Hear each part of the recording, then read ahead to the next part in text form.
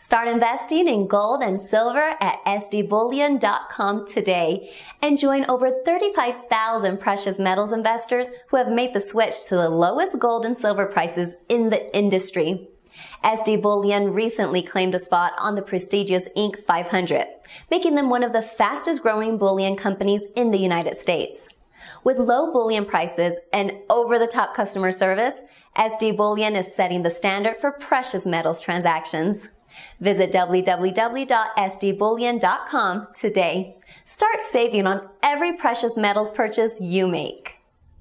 Hey everyone, this is Elijah Johnson with the SD Weekly Metals and Markets Wrap.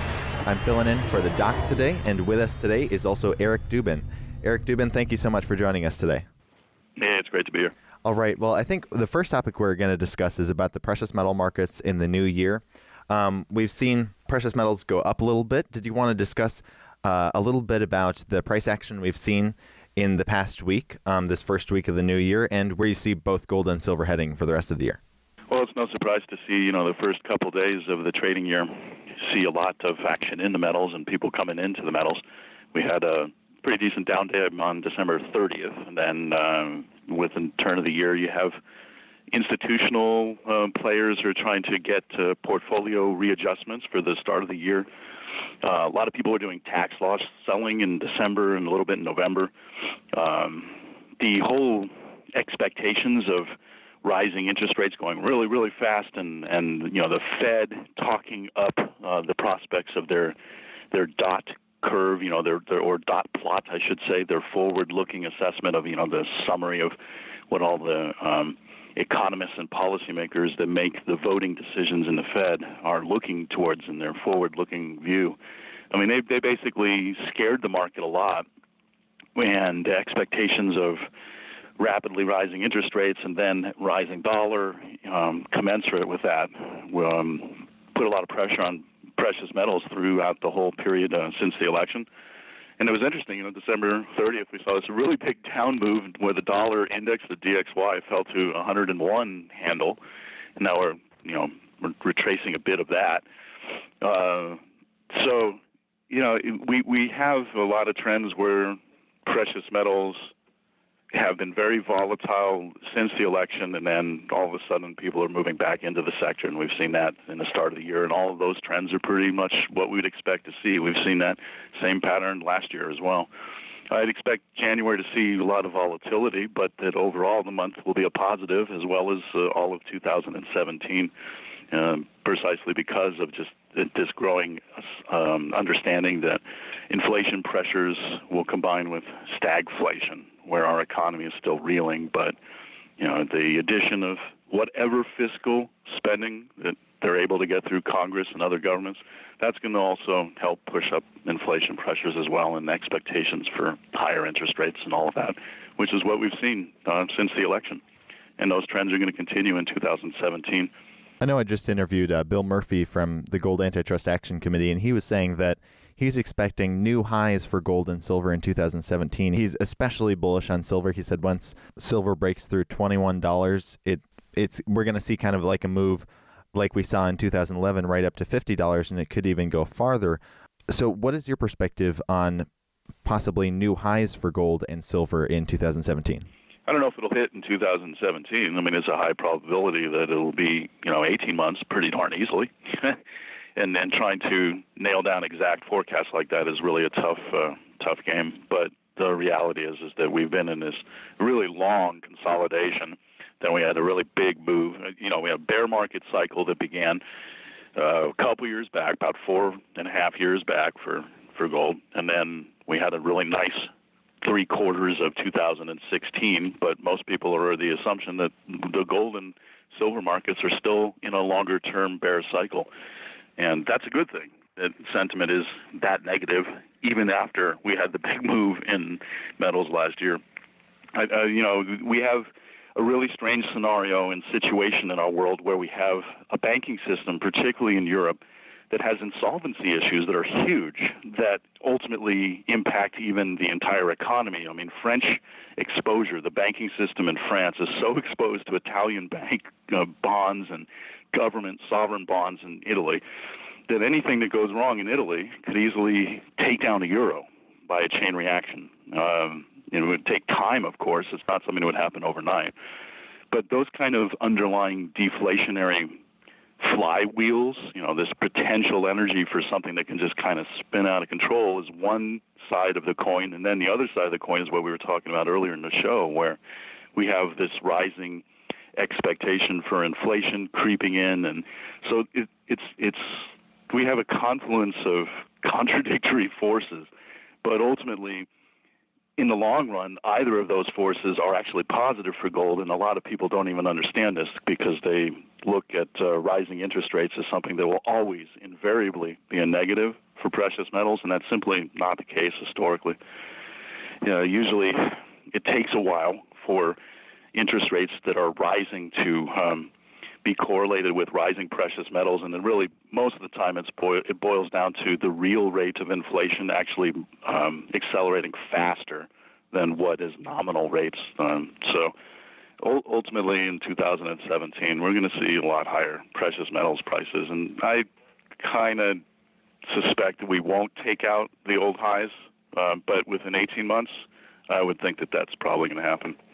I was wondering if we could discuss also a little bit about the stock market, because since the beginning of the year, the stock market has gone up a little bit. The Dow is, for the last probably month, it's been kind of trying to go above 20,000, and it hasn't gotten there yet. It's right now about 40 points away from 20,000, and we started the year around 19,900, a little below that. But where do you expect the stock market heading? Because I know I was just talking with Bill Murphy yesterday, and he was saying it could probably go either way. Some people are expecting it to crash, but with kind of inflationary pressures, it could just keep rising. So what is your perspective on where the stock market is headed? I think we're actually going to see a little bit of both, believe it or not. We're going to see a market that pulses.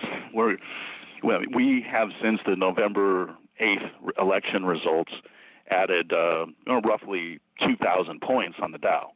And a lot of that enthusiasm was based on the economic assumptions that the Trump infrastructure spend was going to boost the economic activity and raise corporate profits, and lots of talk about a strong dollar, and all the various tax cuts and the reductions to regulations, and the economic swath of policies that have been hinted by the Trump administration got people very excited throughout November and all the way to where we're now trying to, bash up against the 20,000 mark. The problem is that rising interest rates are not good for the stock market, and a rising dollar is horrible for multinational U.S. corporations' profit bottom line. And incidentally, that actually is going to be a catalyst. I can already see with data that's coming out that U.S. multinationals will, in fact, be reporting some hampered earnings because of the rise in the dollar. And I've been saying for 6+ months that policymakers would be rather concerned once the dollar would rise in a level that would be reflected by, say, for example, the DXY index at 105. So, I think we are staring down the very high probability, particularly given the duration of this move since the 2009 March low, where we've been in kind of like, in the grand scheme of things, pretty much suspended animation in the broader U.S. stock market for the last couple of years, with just total artificial support, a weak economy, a huge amount of buybacks by corporations and their treasuries that were buying their own stock because they were able to get credit for next to nothing and turn around and then buy their own stock. I mean, we've had over $1 trillion worth of that activity directly by corporations buying their own stock. The market is so supported by all of the efforts that were holding up the bond market, which is, in essence, the greatest manipulation in economic history. And we have all of these illusions of markets that are healthy and people thinking that the economy is stronger than it really is. And I think things are going to start falling apart. And the catalyst that's going to cause enormous pain is going to be rising interest rates. And even though we've had a little bit of an intermission and the 10-year has pulled back a little bit since mid-December, calmed down a little bit, And even though the dollar hasn't shot up a lot, and yesterday actually looked a bit like the dollar was even guided downward, and it's been a lot of crazy action within the currency markets in particular. The FX market has been insane this last couple of months, and it's going to get even weirder as we go forward in 2017. So ultimately, I think first quarter, no later than by the second quarter, we're going to see something like maybe 15% correction on the S&P 500. And then, policymakers tend to respond to things like that. How many times have we seen a 10-some-odd% correction in the S&P 500 in the last couple of years where as soon as it gets around 10%, the plunge protection team comes in and catches the market, buys equities, futures. We'll see those kind of activities. We'll probably see as well more talk of stimulus, and the Fed will definitely be backing off of their discussion about the forward guidance of being aggressive as they have been, and in fact, to some extent, even yesterday in pricing through the markets in this week, after the FOMC meeting minutes were released, and they were all talking about assumptions about the campaign pledges that Trump had made in his latter month or so on the campaign trail about the fiscal infrastructure spend and all that. They're making assumptions even in that meeting that was reported in minutes this week that have been a moving target and are now even backpedaling. I mean, Trump was talking about $1 trillion plus infrastructure spend. Now it's reported $550 billion. And so the markets are just trying to process what everything is going on with the Fed. And the bottom line is that the Fed and all of the economists there don't know what they're doing either. They kind of play by the wind and by ear and figure out as things go. And I have talked about that in documented analytical terms. If you look at their range for their forecasts, their 70% confidence interval that they sometimes speak about. Janet Yellen talked about that back at the last Jackson Hole meeting. You could drive a Mack truck through the range of where the Fed actually has in terms of the debate internally about where the economy is going. So they're like chickens with their heads cut off. They honestly don't have a clear sense of what's going on, and they're more reactive, and they always have been.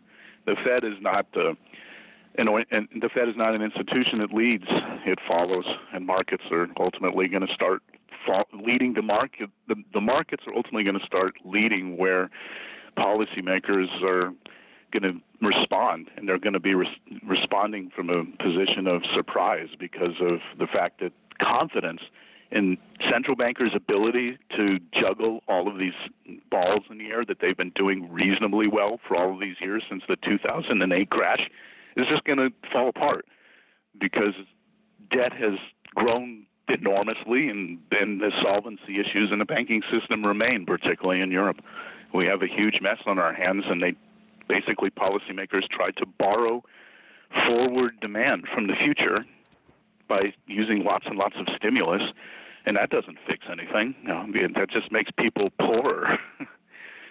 And that helps stagflation, too. That's another reason why we're going to have stagflation, because of the distortions in the economy and how, people are a lot poorer now. The standard of living for the average middle-class American, as but one example, has declined by some 35% in the last 15 years. No, you were talking about how the Fed is reactive and they don't know what they're doing right now. I find it kind of interesting also that the Fed is so secretive. I mean, if you look back at the foundation of the Federal Reserve, if you've read G. Edward Griffin's book on the creature from Jekyll Island, A Second Look at the Federal Reserve, it really has sketchy beginnings of how all these bankers and politicians met on this private island to kind of formulate plans for the Federal Reserve. And kind of throughout its history, it's interesting how the Fed really hasn't been fully audited on monetary policy.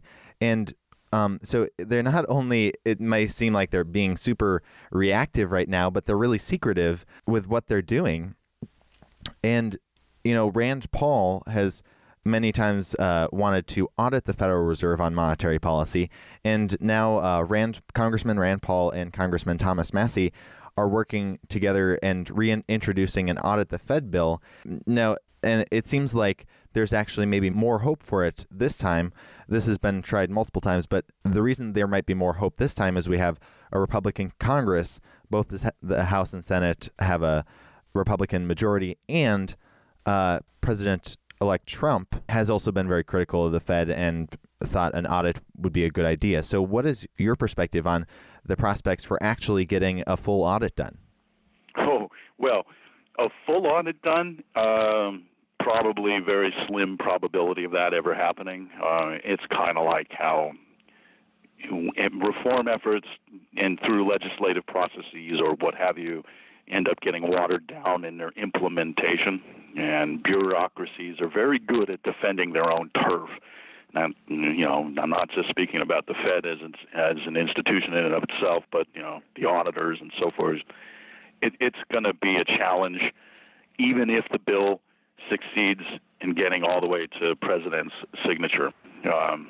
But the beauty of at least making this a political effort, and in fact, this was the rationale behind Ron Paul's original idea for trying to audit the Fed. It isn't so much the desire to know every single bean that's being counted and where anything may be hidden, but in fact the very process of actually shining some sunlight towards that creature and getting people to see some, maybe not all, but at least some of the crazy things that they have been doing, and the excesses that the Fed has been engaged with in the immediate years after the 2008 crash. The Fed was involved with a giant amount of currency swaps behind the scenes that they never reported. And in the process of the Audit the Fed movement, which has been going on for years now, the Fed was dragged into court by Bloomberg News to get documents and information about what they've been doing with swaps. And it was also tied to the pressure that was in Congress and the public being aware of the Audit the Fed bill. I think it was in 2010 when this was going on. So this has been in an annual process. Rand Paul introduces the legislation each year. He's been doing it every year. And even though it hasn't passed, the process in and of itself is worthwhile. And a lot of people within the precious metals community get really skeptical and just cynical about the value of the whole effort of trying to audit the Fed. But the reality is that political culture responds to public awareness, even if most people are completely oblivious to the nature of what money is and all of the understanding of our monetary system being as it is, such that Mark Dice can't even pawn off a 10-ounce bar of silver instead of a Hershey's bar for chocolate. The reality is that most Americans know that something just isn't right. And when the Fed was revealed to have done $16.1 trillion worth of swaps with the ECB and other banks in order to directly input money, currency, into European banking systems, that raised a few eyebrows. So those are the kind of things that make average Americans think, well, wait a minute, are these institutions actually acting in our best interests? I mean, they may think that the Fed is, a federal organization and that it's not a, largely private institution. They may be completely unaware of those kind of things, but they're aware that their standard of living and their incomes are falling. By the way, when I said 35% before, I didn't mean their standard of living. I meant incomes, average wages and stuff. So the prospects for the Audit the Fed bill are reasonable this year. I think we might have something that's ultimately watered down in order to get it passed. Those are the kind of horse trading machinations that happen in Congress when they're trying to push through legislation. But you're right.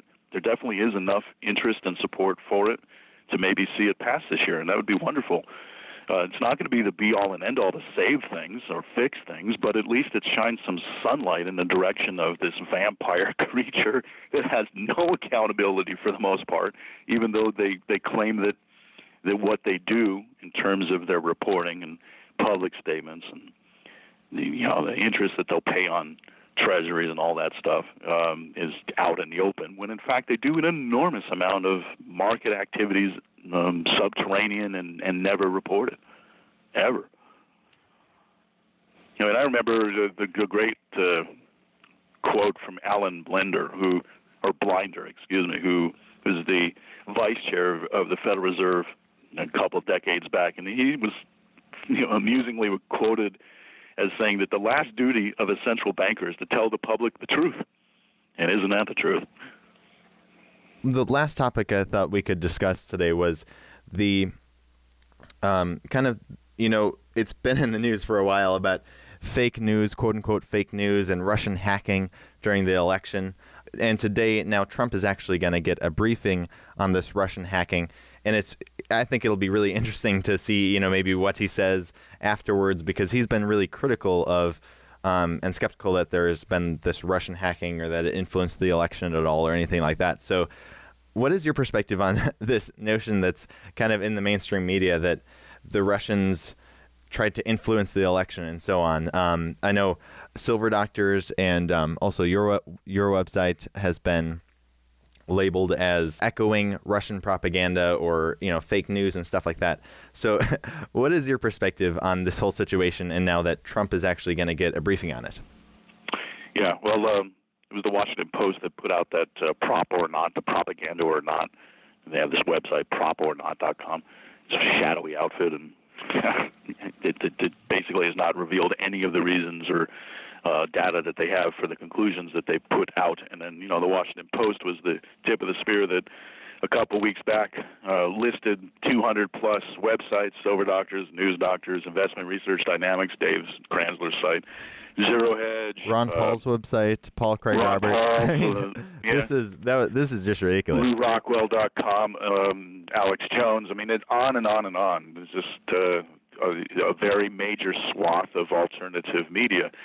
And the rump of this whole email kerfuffle really picked up steam back in the June time frame when someone leaked to WikiLeaks a lot of email. I think that tranche of email had something like 17 or 20,000 emails in it, and amongst them was a whole heck of a lot of email that basically proved that the Democratic National Committee, the organizing arm that basically sets up and controls the machinations of the Democratic Party and how the party is run when it comes to its internal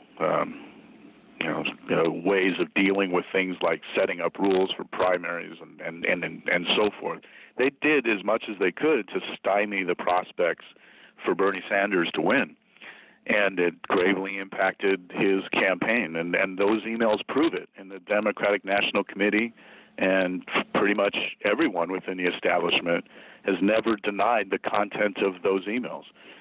There has been an attempt to claim that a Russian hacker or hackers working within the Russian security establishment were in fact responsible for those email leaks and the Podesta, the campaign manager for Hillary, those leaks.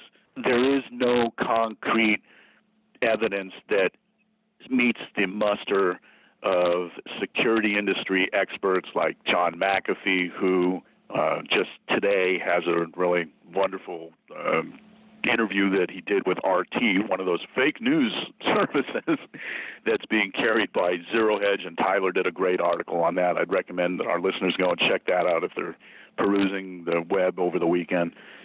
The reality is that, even the FBI revealed yesterday before Congress that the Democratic National Committee refused the FBI access to the servers that were supposedly hacked.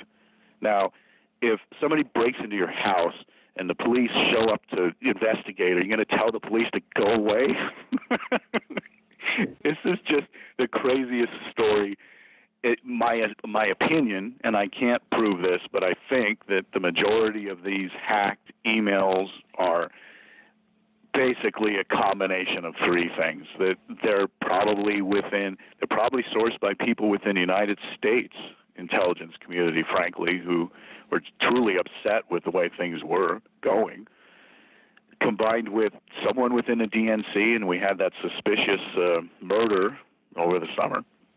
And then, just generic snooping. All nations of substance, United States, Russia, China, UK, Germany, they all poke around in databases and infiltrate, and those activities happen all the time.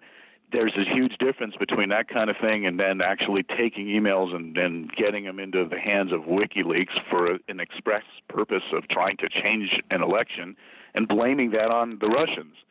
And to date, even though the intelligence community has made a lot of noise, the case that they've made is really just pointing to things that don't actually prove with 100% certainty or even a high level of confidence that it indeed was Russians who were attacking.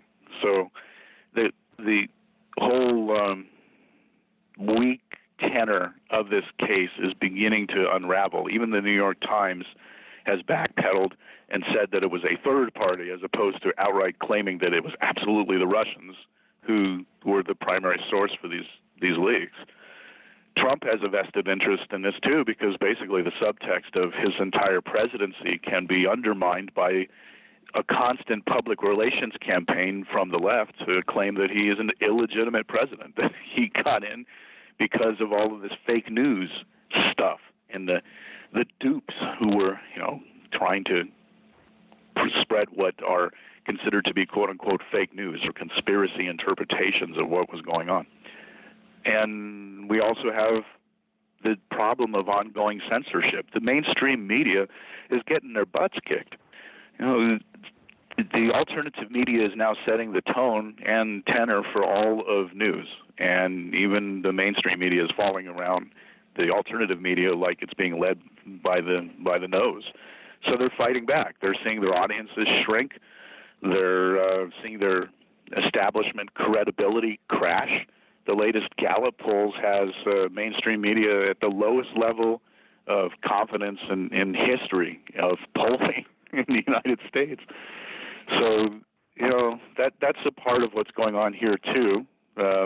People are becoming more aware of what's going on simply because they're not tuning into the control mechanisms of mainstream media, and there's actually, on balance, more people are thinking for themselves and getting their news from the Internet, getting their news from places like the news doctors.